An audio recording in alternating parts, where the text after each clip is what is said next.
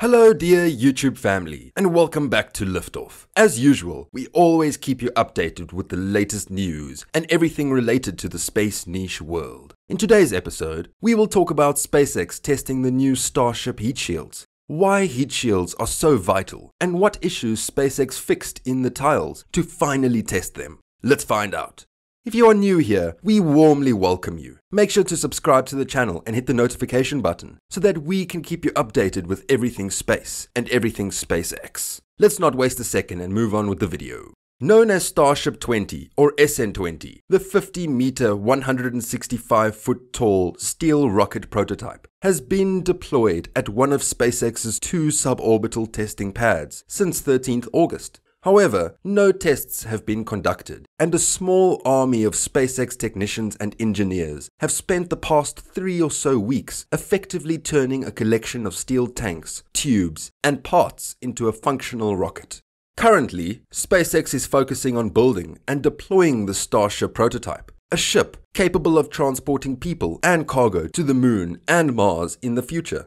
The closest goal that SpaceX is aiming for is to be able to successfully perform the first orbital flight. That's why SpaceX needs to be concerned about the safe return of the Starship from Earth's orbit. And one of the very important solutions that SpaceX is more interested in today is the heat shields on the hull. On Monday, 27th of September, and after weeks upon weeks of waiting and preparations, the Starship SN20 prototype was at last ready for the cryogenic pressure-proof testing. But unexpectedly, during the cryo-proof testing, some of the heat shield tiles fell off the nosecone area of Ship 20. Most probably, this wasn't a surprise for SpaceX, but for enthusiasts and the public, it certainly was. For those who are unfamiliar with the heat shield tiles due to being here for the first time, heat tiles are designed to protect the rocket during atmospheric entry. The ship will enter Mars' atmosphere at speeds of around 16,777 miles per hour. It will slow itself down using a belly flop maneuver similar to a skydiver. They will have to withstand some very high temperatures. The air hitting the space shuttle during re-entry reached around 3,000 degrees Fahrenheit as it compressed against the surface. Perseverance, NASA's Mars' latest rover, reached similarly toasty temperatures of around 2,400 degrees when it entered the planet's atmosphere in February. SpaceX chose stainless steel for the Starship to better protect against those high temperatures. In a January 2019 interview with Popular Mechanics, Musk explained that aluminium and carbon fiber operate in a steady state of up to 300 degrees Fahrenheit. Stainless steel, on the other hand, can reach up to 1,600 degrees. That's an improvement, but it means that the steel will need some help to endure a landing. These black hexagons, Musk explained previously, are attached to the stainless steel exterior with studs. The tiles are hexagonal to ensure that there are no straight paths for hot gases to accelerate. It took a great amount of time for SpaceX to complete the installation of the thermal protection system tiles on Starship 20. The cause of this delay was the specific shape of some tiles that had to be separately designed and produced. Now it seems SpaceX has lost those nosecone tiles again in this test. SpaceX has installed 500 to 1,000 plus tiles on flow Starship prototypes like the SN15, but the company has never come close to the 15,000 needed to cover the entire windward side of the world's largest rocket upper stage. SpaceX has embarked on that process for the first time in August and has seen a surprising number of successes and failures. At some point along the way, a significant fraction of the ceramic dinner plate-sized tiles SpaceX technicians chipped, broke, shattered, or ran into other fitment issues. Over the past month or so, much progress has been made in fixing those problem tiles, and SpaceX has even done a more or less complete tile installation on the angular aero covers that protect the Starship's flap mechanism. Dozens of custom tiles with complex shapes, require, and curve.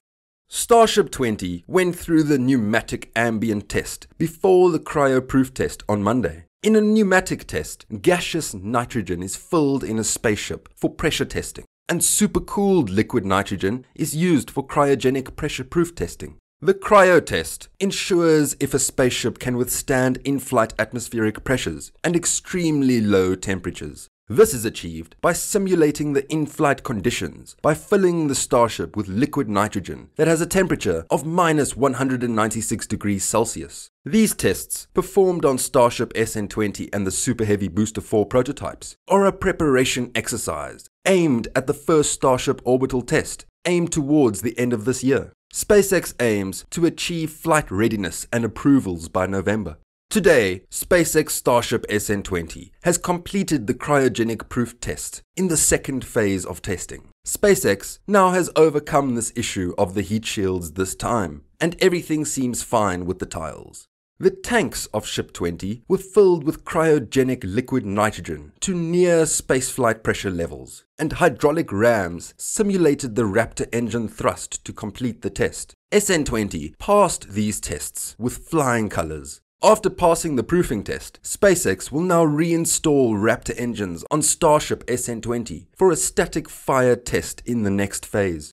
SN15 was the last Starship prototype to go through the cryogenic pressure-proof testing, followed by the static fire tests. But there was a 2-week gap between both tests, as some Raptor engines needed repair and replacement before getting fully ready for the static fire test and a successful flight and landing later on. The same amount of delay can happen with SN20 prototype, as the Raptor engines go through an extensive evaluation process. Since SpaceX aims for an orbital flight test with Starship 20, the stakes are much higher compared to the SN15's 10-kilometer high altitude test.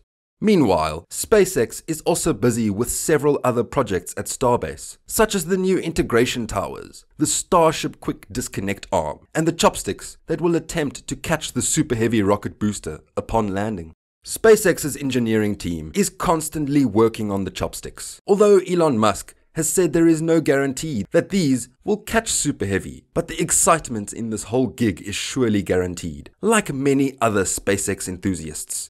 The United States Federal Aviation Administration is asking for public input on the draft environmental review for the proposed SpaceX Starship/Super Heavy program in Boca Chica, Texas. SpaceX CEO has also asked his followers and fans to support his company's mission that ultimately aims at making human life multiplanetary. The public review process for Starship and Super Heavy draft, PEA, will be closed by the FAA on 18th of October 2021. Comments in Elon Musk's Twitter thread and elsewhere hint that SpaceX will easily get a go-ahead for the Starship orbital flight test program. Now that we have come to the end of the video, I hope you enjoyed it. Let us know your opinion about it in the comment section down below. If you want to stay updated with the latest upcoming space videos, subscribe to Liftoff channel and hit the notifications button. Thank you so much for your support, and I hope to see you again. Until next time.